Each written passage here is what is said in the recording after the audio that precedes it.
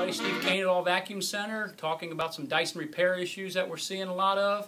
What I have in front of me here are two models of the Dyson DC24 and the Dyson DC25. Both of these are common issues with these machines. I'm going to turn the unit on.